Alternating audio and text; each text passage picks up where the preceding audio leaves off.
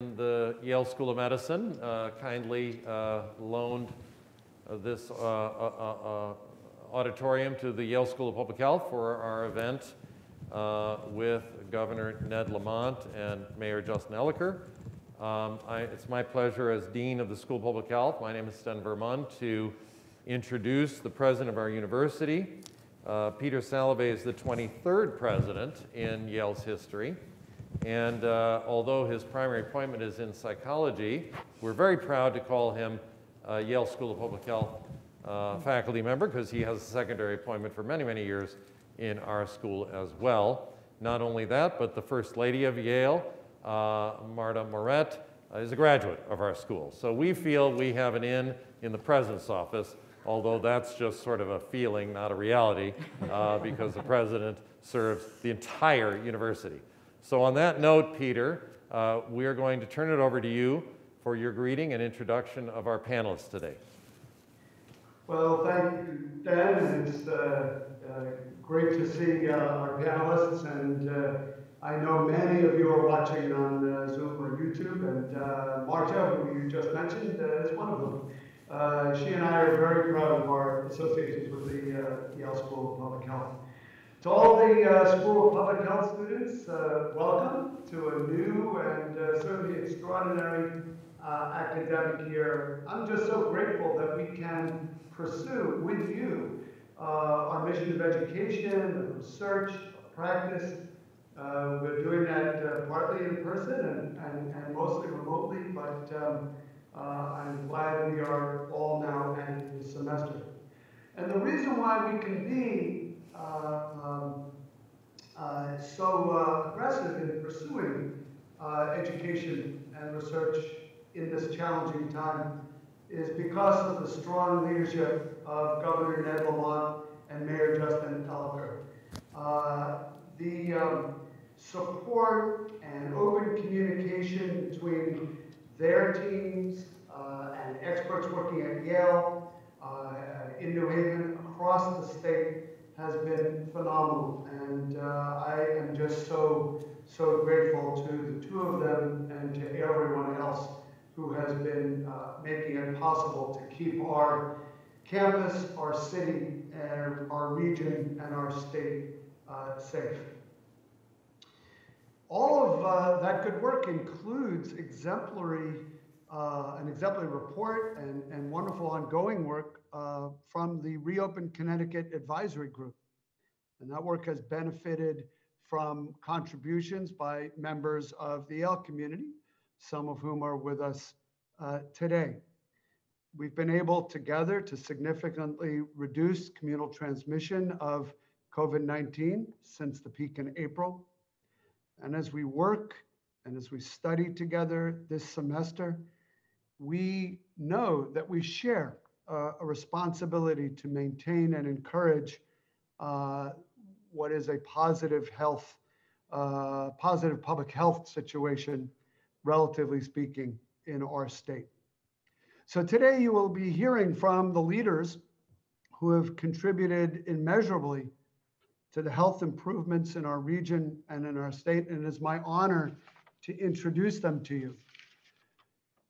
Governor Ned Lamont has served communities in Connecticut as a business founder and as a volunteer teacher, and through multiple roles in public service. He became the 89th governor of the state of Connecticut in 2019. Mayor Justin Elicker grew up in this state and earned his MBA from the Yale School of Management and a master's in environmental management from the Yale School of the Environment. After years of working in public service, he was sworn in as the 51st mayor of New Haven at the beginning of this year.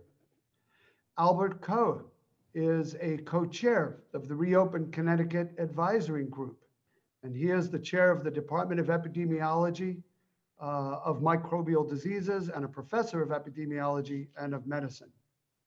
Indra Nooyi is co-chair of the Reopen Connecticut Advisory Group, board co-chair of Advanced Connecticut, and former CEO of PepsiCo.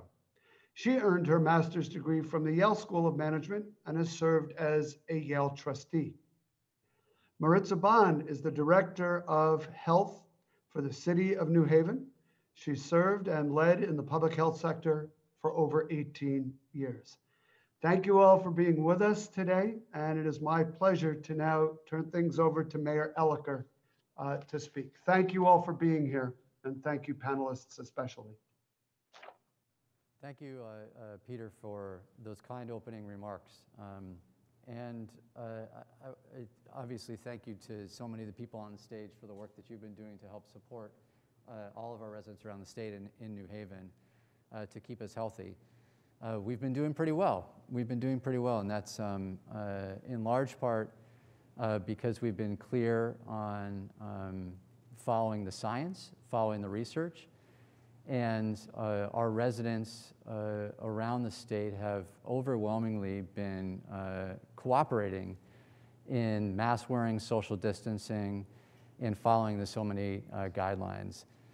And when you think about the importance of the many students that are part of the Yale School of Public Health and the many new students in the journey you're going to be embarking on, now is a time more than ever when your goals, your passions, your mission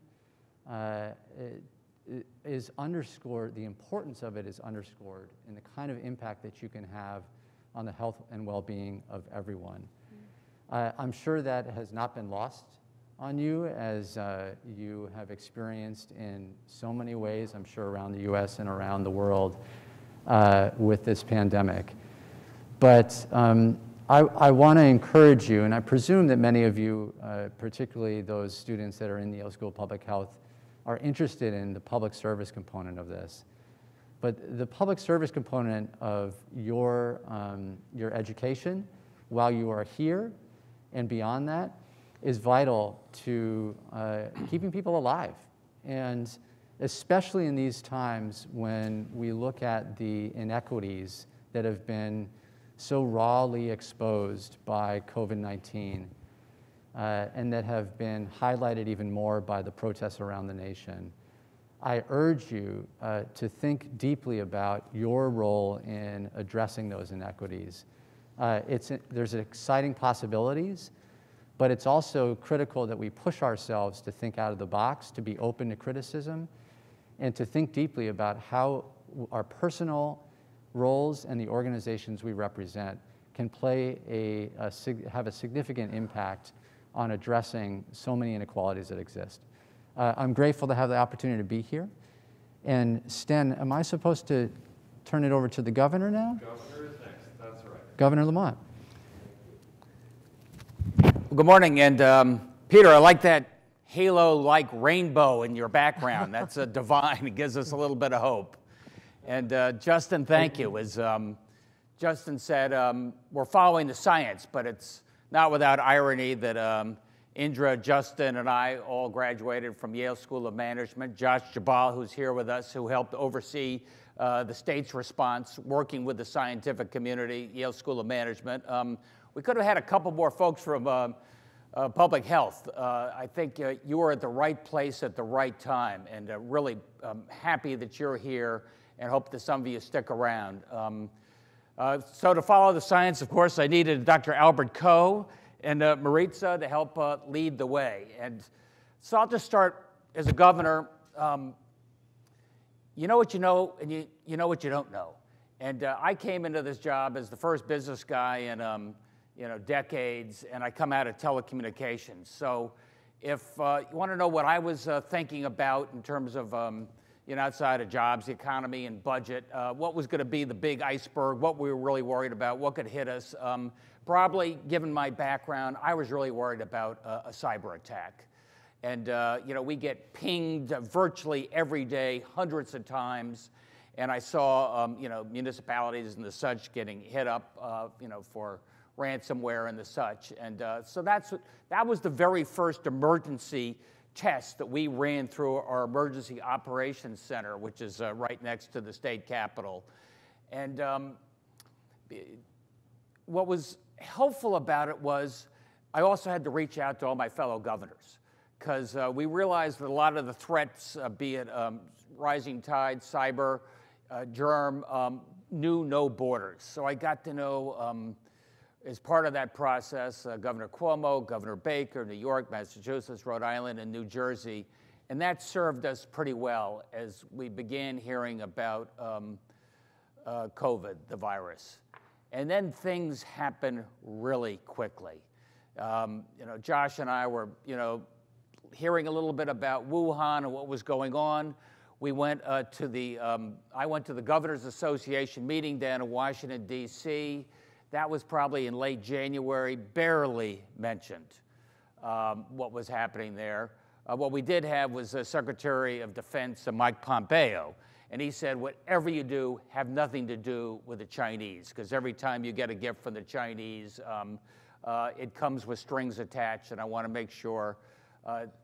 And I reference that because you'll see what happened soon thereafter. From there we saw what was going on in Wuhan, and then Seattle, and then New Rochelle. We were paying attention. The virus was getting closer, and then it was a Saturday night in early March that we got the call. A nurse at Danbury Hospital was the first Connecticut infection that we could identify. And a shiver went up the spine. And all of a sudden, it wasn't overseas, it wasn't over there, it was right here. And there, all the training you've had, in our case, management, in your case, public health, you got to reach out for the best and the brightest. First thing we had to do was within a week, we called a state of emergency that gave us a little more authority and power to make decisions quickly.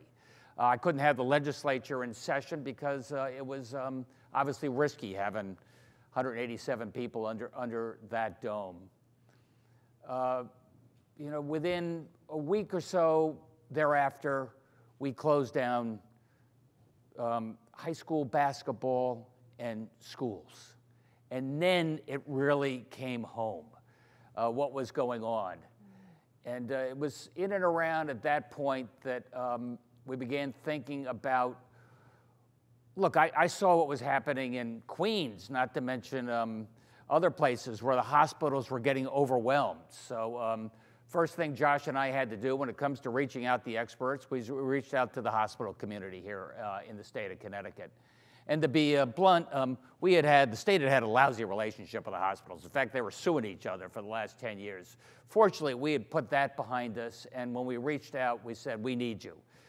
You maybe remember back then it was flatten the curve, make sure we don't have that surge that could overwhelm our ICUs, overwhelm our hospitals, like we saw at Italy, like we saw in Queens. And we worked together really closely with Marna here at Yale New Haven, Hartford Hospital, Nooyi, and it made a difference. And all of a sudden, our hospitals were working together as one. And when Stanford Hospital was being overwhelmed and Greenwich Hospital was being overwhelmed because the virus was marching like an army from the greater New York metro area right up the Metro North corridor. And Southern Fairfield County and Danbury were the first to get hit. And at that point, we had Hartford Health and others, bringing down the troops, bringing down what spare masks we could find, what spare vents. We were all terrified about the shortage of vents at that time. We've learned a lot since then. And nurses, to make sure we were never overwhelmed. And I can tell you that the water crested. It got pretty close, pretty close to the top of the bathtub, but it never overflowed. And at that point, we're also thinking about what more can we do to flatten the curve? And that took us to looking at the folks flying in from overseas. We had virtually no testing capacity at that time. You probably remember the CDC said, what few tests you do, send them down to Atlanta, and a week later, you may get a response. And it was longer than a week later. And then soon thereafter, they said, you can use your own state lab, and our lab could do maybe 20 tests a day. So let's say we were really being tight about, testing people who came in from Wuhan. Then as we expanded our mix a little bit more broadly, we were able to start testing people with symptoms, or at least first responders with symptoms, because we really had to make sure that Nurses could get back to the ICUs. Nurses would keep showing up at the nursing homes where we needed help. Food service workers and others who were just getting scared out of their minds. And we could have had a total shutdown. And we had to do everything we could to give people confidence going forward. And one of the things we needed to give people confidence was to bring in folks from business and the healthcare community. I did my best to interpret what I was hearing from Indra and Albert, but that's what we needed. And we had a David Shearer and a few folks, some spontaneous group of healthcare professionals who were beginning to think about what we had to do.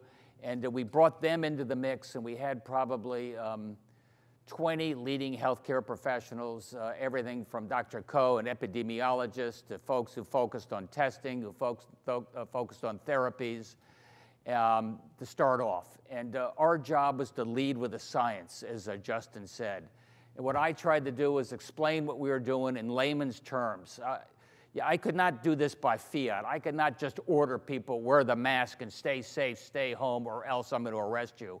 I had to do the best I could to convince people that the very best minds we could lean on were strongly saying this is a life or death.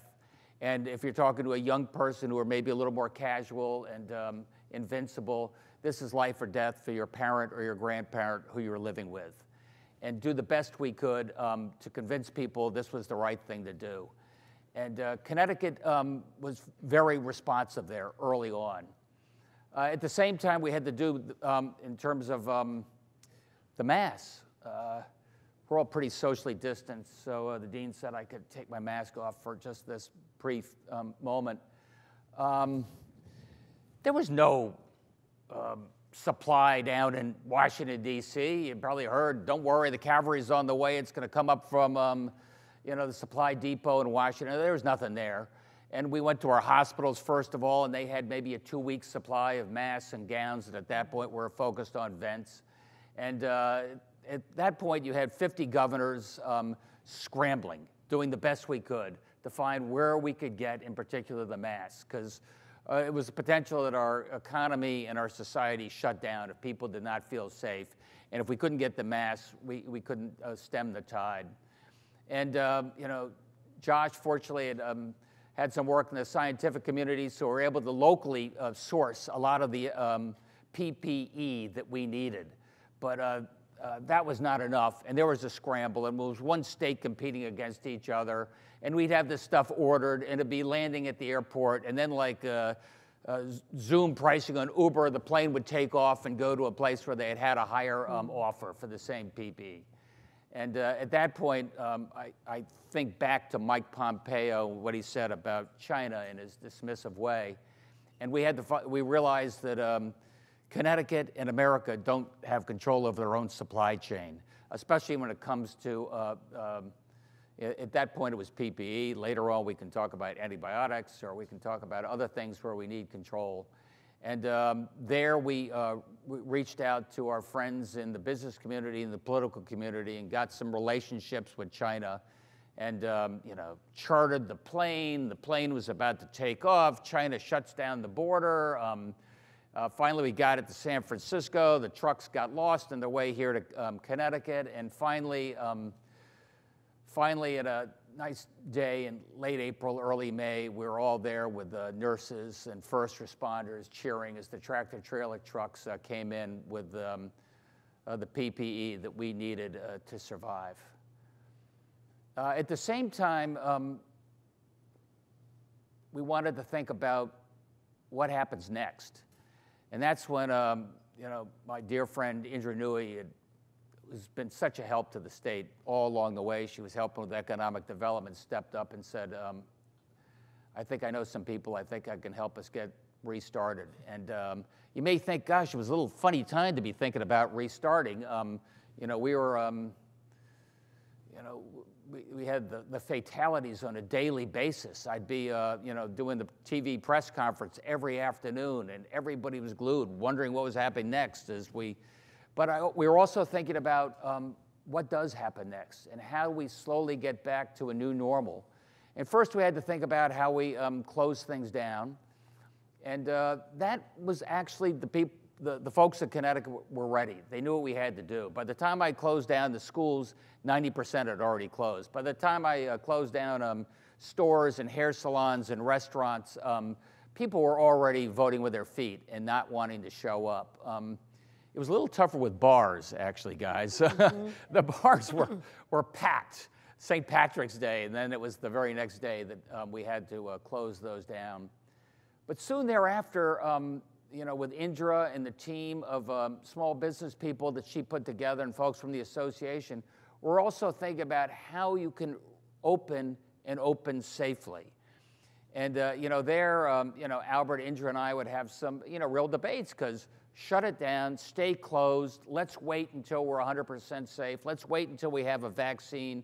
You know, only then can you open. But people were getting a little frisky, and it was spring, and they'd been locked up for an awful long time. And so we had to give people a sense of direction that we were on the way, there was a way out of here.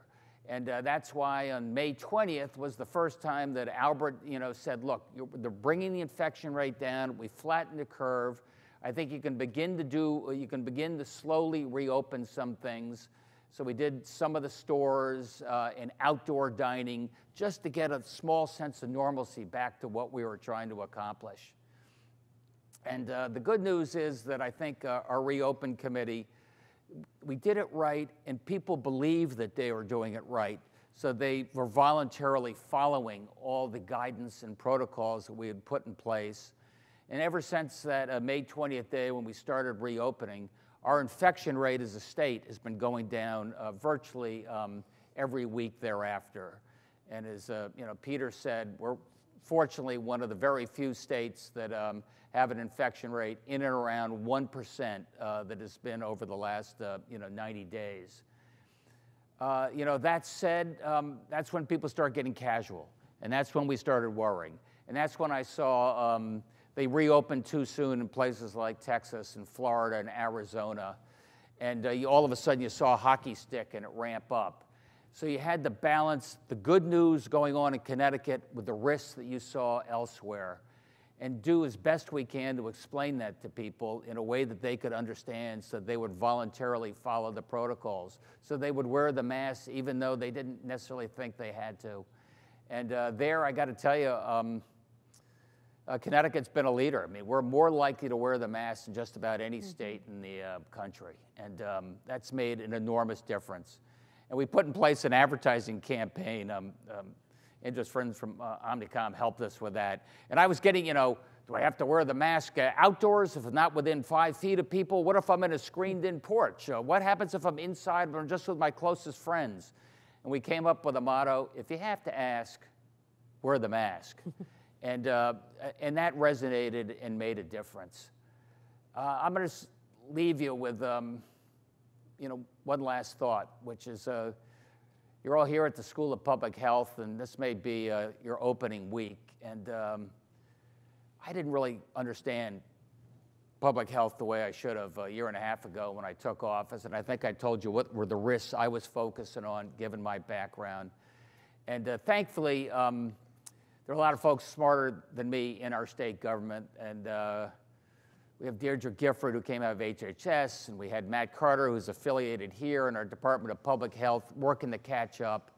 And then state government can't do it all, working with the scientific community, working with Albert Co., working with Jackson Labs, working with UConn Health. We were able to do this. But I would urge each and every one of you, if you're thinking about what you want to do along the way, we got internship programs for you at Department of Public Health and a career thereafter, because this is the beginning of something, not the end of something, and we need you more than ever. Thank you, Governor Lamont. That was a terrific review of where we've been. Many of us in the audience went with you on this journey. I think our Dean of our School of Medicine, Nancy Brown, who's here in the front row, had been on the job for 4 weeks. She started the 1st of February.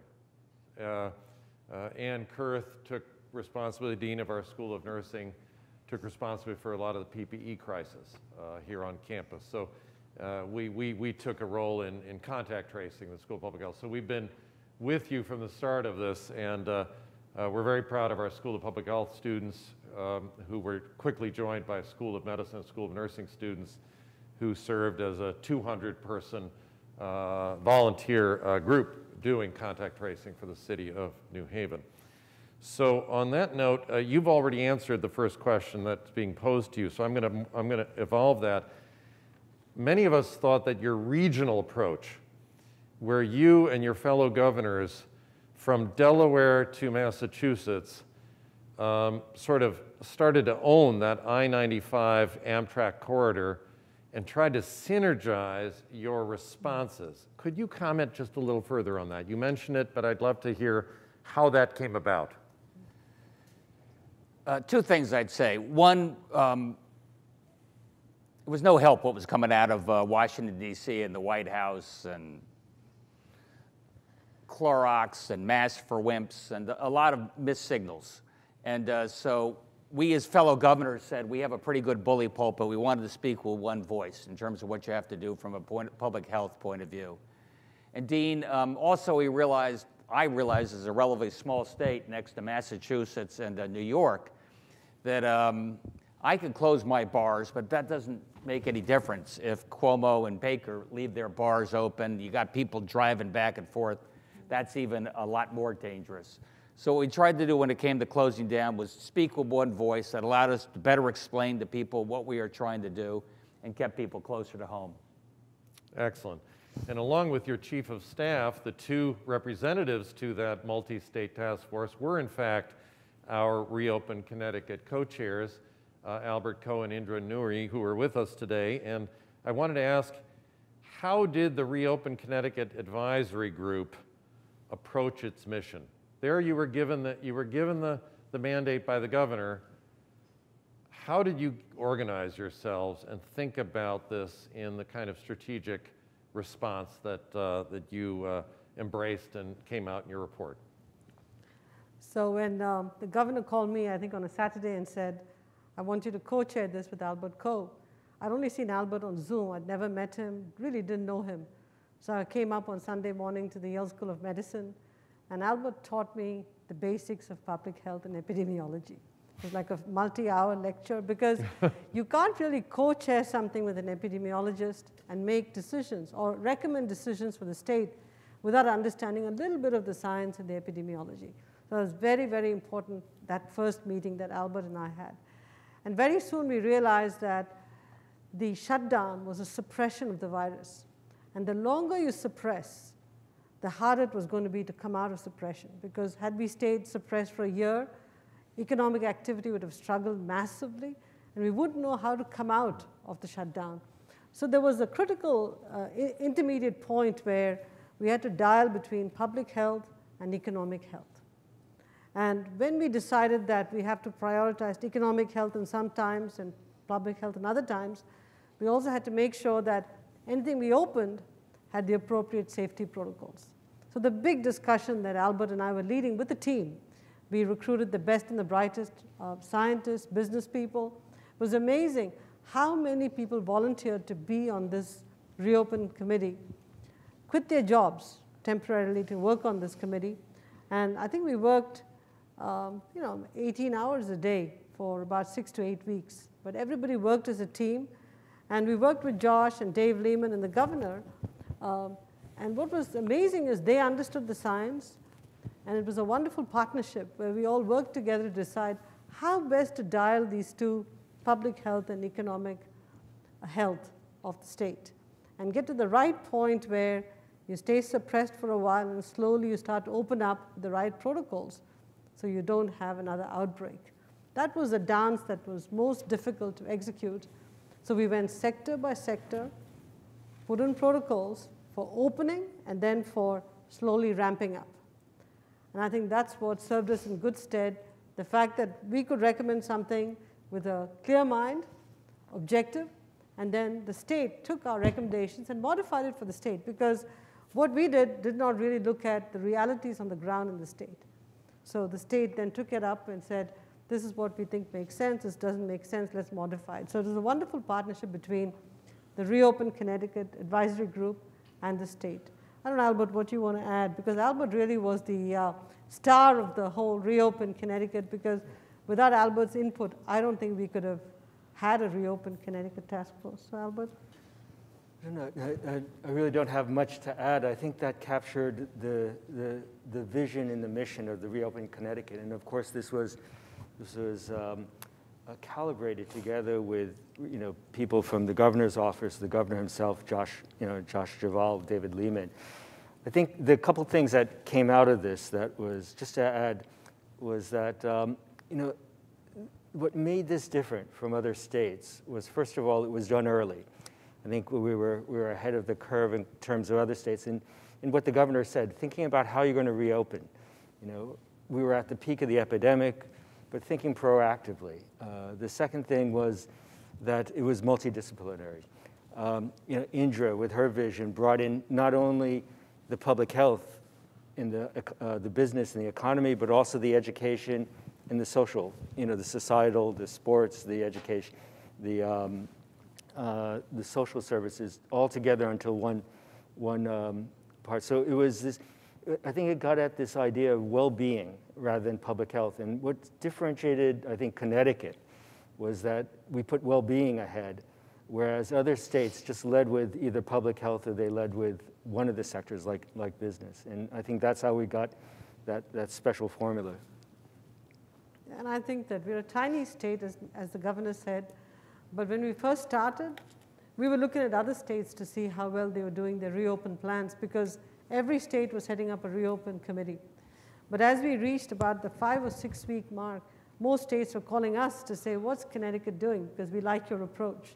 So clearly, the expert team we assembled together was doing a very good job in thinking through the reopen. And when the protocols were published on how to reopen the state, some of the states that I was looking up to, like Utah, were calling and saying, can we borrow Connecticut's protocols? You guys have the best protocols for opening schools or colleges or restaurants or whatever. I said, look, it's all on ct.gov. You can have it all. It's really for humanity, not necessarily for Connecticut. So I think that this partnership between the Reopen Connecticut team and the governor's office really worked well. I read the book, The Great Influenza by John Barry. The last chapter of that book was profound. It really talked about what needed to happen. It talked about leaders should be driven by science but apply judgment. They should speak to the media honestly without creating panic. They should make sure that they understand the economic side and the health side. Everything I read about in that last chapter of the book, I think Connecticut practiced. If you watch the governor's press conferences, they were honest, fact-based, science-based, but they didn't create panic. So I think we were, in many cases, thanks to you, Governor, a bit of a textbook on how we might want to approach. I hope we never have another pandemic, but we could write a playbook for ourselves. So thank you. Excellent, and what a great transition to Director Maritza Bond, head of our health department right here in our city of New Haven. There have been overwhelming challenges, well documented within the health sector. What Dean Brown and her counterpart, Dean Liang, up at UConn faced with Marna Borgstrom and her counterparts leading the health systems and hospitals and clinics of the state are really, it was a terrible story. At the same time, the health system rose to the occasion, managed to get the PPE, managed to care for the patients, managed to do their very best to keep the death rates to a minimum. But what about the public health system? What challenges you faced are not as well documented, not as widely appreciated. What were the greatest challenges in the city of New Haven in your role as the new director of the Department of Health? And you just walked in, as the mayor did, and were hit by this. What were some of your principal challenges in the months of March and April? Yeah, so, as you mentioned, I was the new appointed health director. My official first day was the 27th of January, and I get a call from the mayor on the 26th about a presumptive potential case of a symptomatic individual that was visiting from overseas and needed to be isolated and then tested. So that was my first day. So my first day has been for the last 7 months to really respond to COVID. And you know, as a public health practitioner, not being new to public health, but being back in the city that even inspired me to be in this sector, we have not seen this form of pandemic in over 100 years, right? Mm-hmm. So as public health practitioners, we know it in theory, we want to prepare and activate, and the reality is that our public health infrastructure has been dismantled over the last few decades, that we needed to figure out an infrastructure relatively quickly. And one of the things that you know, the mayor did as a collective is that we wanted to activate a unified command approach. This needed to be a team effort with multi-sectors involved and different lens that included not just the government partners, but external partners, and realizing that that was going to be the best way to try to box in this pandemic. And so it really consisted of, you know, I love every point that was shared earlier. You know, the mayor shared earlier about addressing inequities and seeing how this pandemic early on started exacerbating the inequities of specific subgroups, and how do we then create public health interventions for those groups? How are we going to be transparent and be forthcoming with the information? And early on, not only was the governor sharing their weekly updates, but we wanted at the local level be very specific and transparent. So the mayor we did a daily presser, and we wanted to provide daily updates to our local community on what we're doing, what our cases look like in our city, and what interventions are in place and available. That was really important, and I loved the governor's comment about there is no borders. And we were very conscious of that, like what's happening, what are other cities doing? And so not only did the mayor communicate with other local mayors, we were communicating with other local health directors on sharing resources, because we really needed to maximize the existing resources and build an infrastructure that was going to be sustainable. Well, that's terrific to hear about the regionalization, even at the city level. You were thinking about the region and communicating with a central command, so that was terrific. So good opportunity to turn it over to the mayor. You, of course, had been in the office for a couple months when this hit. Seems to be a recurring theme here. And you've been credited for making some very firm and tough decisions early in the pandemic response, communicating them very clearly and very honestly.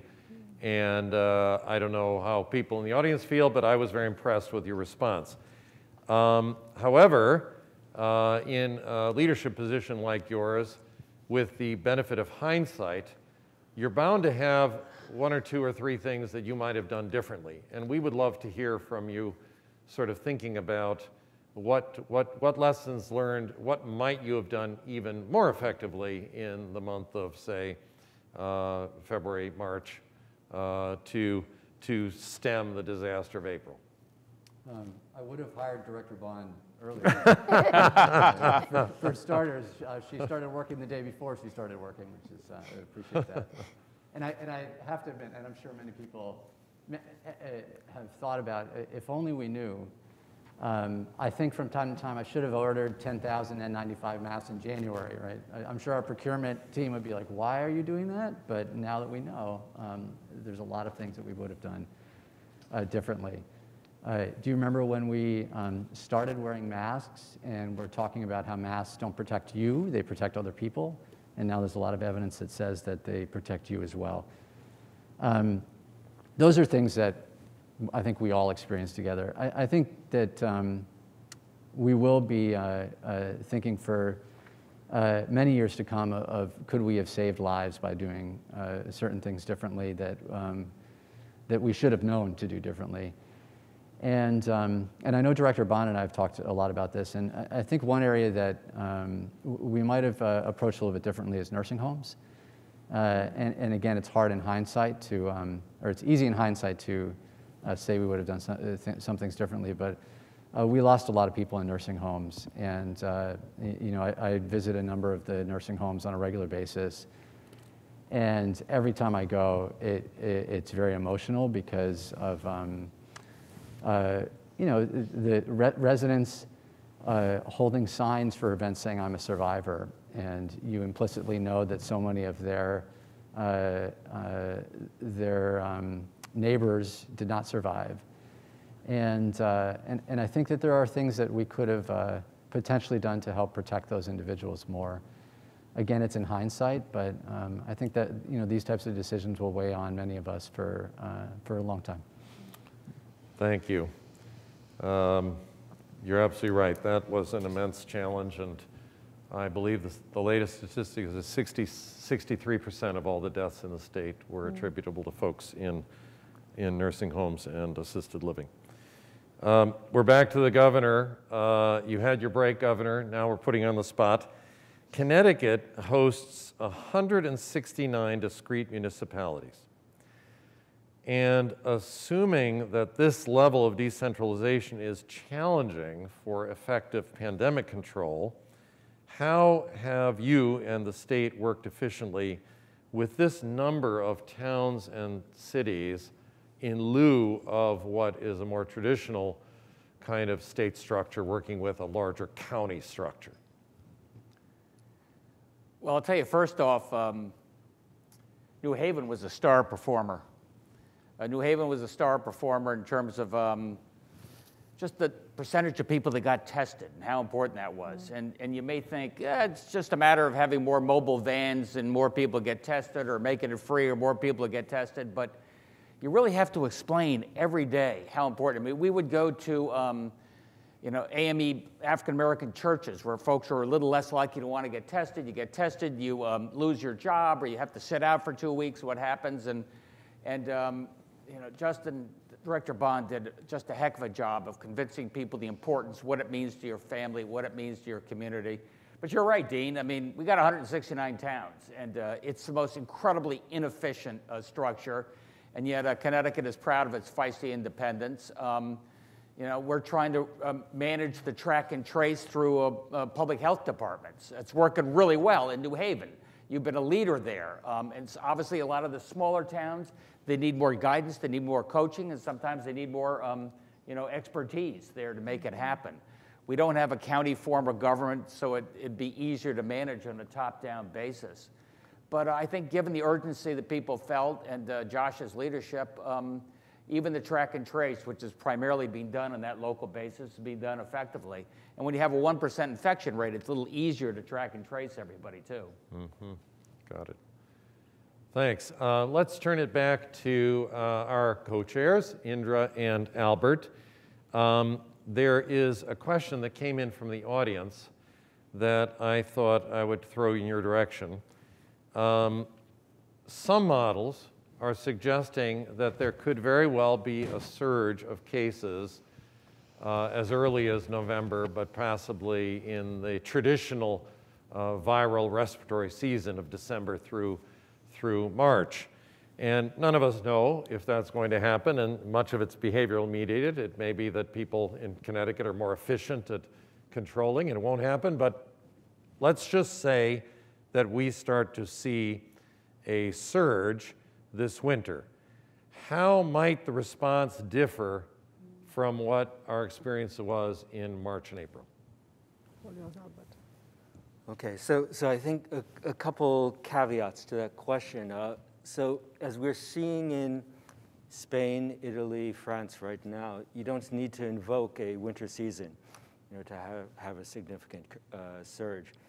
And so the risk of a surge is with us irrespective, I think, of a season. Now, we're particularly concerned about what's going to happen in the winter season. You know, the outdoor restaurants are going to close. We're going to have people spending more time indoors. There's going to be higher contact rates inside closed encounters. And then we also have the specter of influenza. We already have, you know, seasonal influenza peaks that put our healthcare systems into surge crisis quite often. So I think the touch points or the pressure points coming up into the winter season are increased contact rates. We're reopening our schools. The second would be the cold weather, people having more contact. So what are what we were going to do differently. And let me just say, that I think there are two heroes in this story. The first heroes are, I think, the governor's team, the office, the people in Department of Public Health. Many of these people are alumni from the Yale School of Public Health. I'm thinking about Kristen Soto, who stood up the contact tracing program, thinking about people like Matt Carter, who's a faculty in our Department of Epidemiology and Microbial Diseases. Deidre Gifford, who, I think one of the unfortunate things we have really, things that really open our hearts to what, the kind of the responses. We've also seen things like last weekend where our Commissioner of Health, received threats because of I think, sound evidence-based decisions about, stopping football. But getting back on track, I think those are one set of heroes, and they're doing their job. And I think they've actually, the governor's office, and I'd include Josh Javel and Michelle Gilman, who are really implementing, sound policies. They're getting us ahead of the curve. And proactively, whether it's immunizations for influenza, whether it's getting up testing capacity, maximizing the opportunity to contain. So that's very different from the situation we were, back in March. I think the second thing is that, in which I thought was remarkable, and probably the unsung heroes are the citizens of Connecticut. They're wearing the face masks, they're socially distancing. We see these metrics, whether it's through different contact rates between cell phones. The citizens of Connecticut really have taken social distancing and all the public health prevention to heart. And I'm not sure we really understand why that is and why Connecticut is different from Georgia or Florida or even Delaware, Pennsylvania. But I think that is certainly different from when we were before, in March or February, at the start of the epidemic. So I think with sound policies, evidence-driven policies, policies which go beyond what is, expected, from the CDC or from the federal government. But I think that's been what we've seen in Connecticut, together with really the buy-in from the population. I think we're going to, the aspiration for us is through that winter season to be in containment mode, rather than having to be, in a reactive mode to resurgence. Albert and I were teaching a class at SOM last weekend, and a class with healthcare professionals. And there was a practicing student from San Antonio, Texas. And he was the first guy to ask questions, and he said, "We're struggling in San Antonio. We all look to Connecticut to see how well you guys did the reopen." That was a big compliment. And so he said he's brought his wife and daughter to show them Connecticut because the state is doing so well. I think it's a good story overall. Excellent, thank you. I'm going to turn it back to Director Bond. You mentioned that the infrastructure for public health in the state has not kept up with need, and there was an immediate demand both at the state level and at the local health department level to recreate structures that may have been in place 30 years ago but were not in place at the present time. One of those is contact tracing. Would you comment on your partnership, the partnerships in April that you used for immediate response, and what you with the state have done now in September? Mm-hmm. No, absolutely. So as mentioned, we had to really talk about how we're going to box in this pandemic. So now that we had this, we were doing testing, we were isolating, quarantining individuals, the way that works is utilizing a contact tracing model. And we didn't have a system in place when we started the contact tracing. So it was more informal in realizing we had public health nurses, our epidemiologists. We knew that the cases were greater than the staffing structure that we had. And so we created a partnership with the Yale School of Public Health, where we then created a infrastructure and expanded upon what we were doing. And it was such a great success because it allowed us to be able to then engage public health students, medical students, nursing students, to then take theory that they're learning in their coursework and then apply it to a live pandemic and be able to support our contact tracing efforts. And it was so instrumental in being able to mitigate the pandemic in our city. And fast forward, what did that do? The state rolled out a contact tracing model across the state. And so what we wanted to do at the local level is be complementary to what was being rolled out at the state level, because we wanted to make sure that everything was consistent and standardized. That is the only way we are going to be able to successfully do that. And so we then pretty much transition into the state model, where we're now having a couple of ways that we're addressing it. We're still using volunteers, but Medical Reserve Corps and staff still to roll it out across the state. So it's been really successful. And initially realizing that we needed to have this infrastructure that was going to be able to address an immediate need, but then recognizing the importance of standardization to be consistent with other local health and state health department efforts. Excellent, thank you. I'm going to get a little parochial now with the mayor.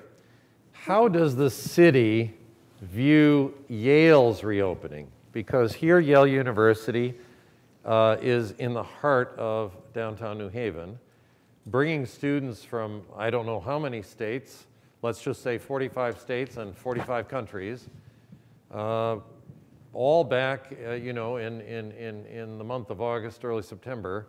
How do you see Yale and its response and the way it's reopening?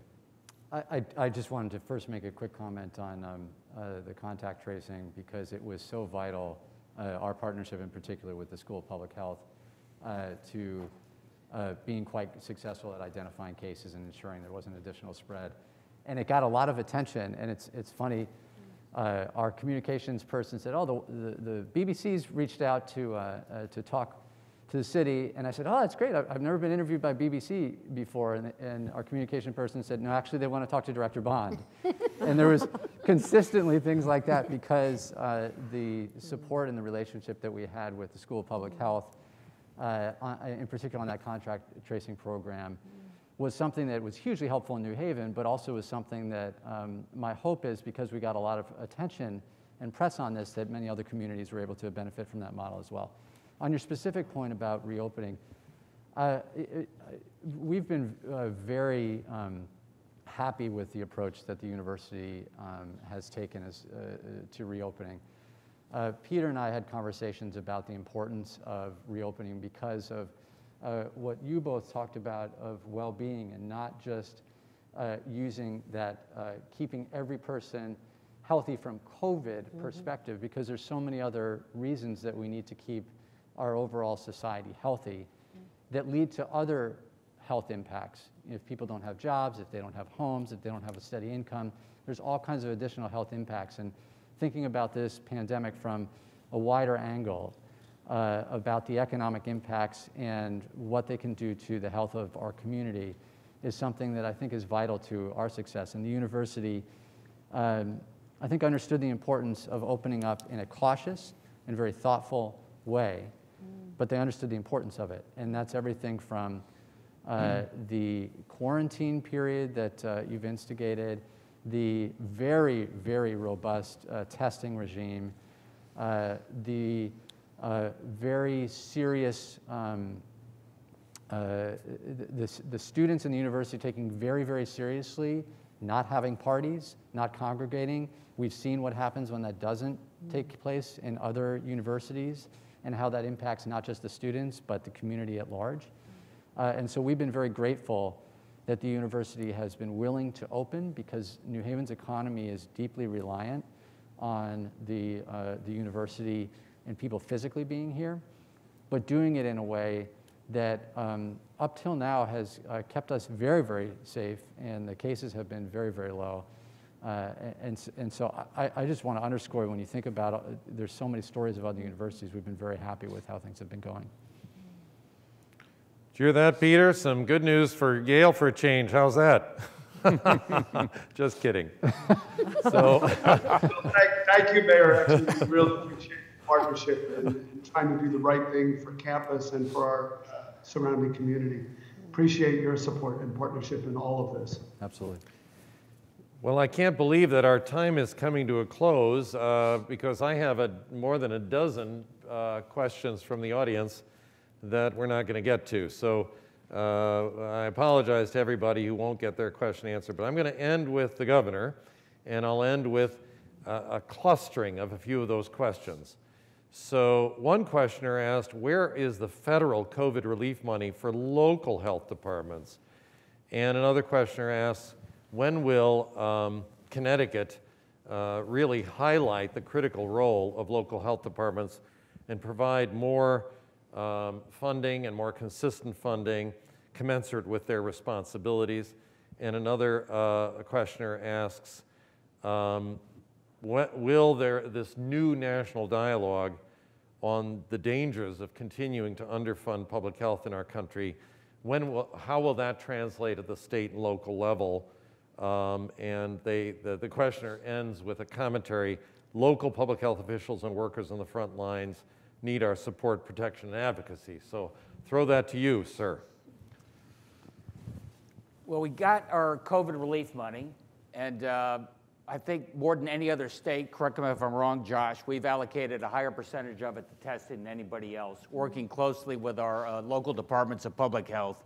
You've been right on the front lines of this, and if, as I suggested early on, I have an absolute new appreciation for how important what each and every one of you are going to be doing in our local departments of public health. And I just want you to remember one thing, because I have to remind everybody all the time, probably you less so, we're not out of the woods yet.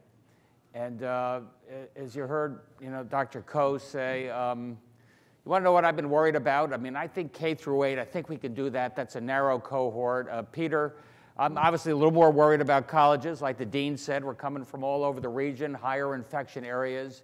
Yale and our colleges have done it really well. A guy named Rick Levin, maybe you heard of him, helped put together our college committee, and we've been testing very thoughtfully on that.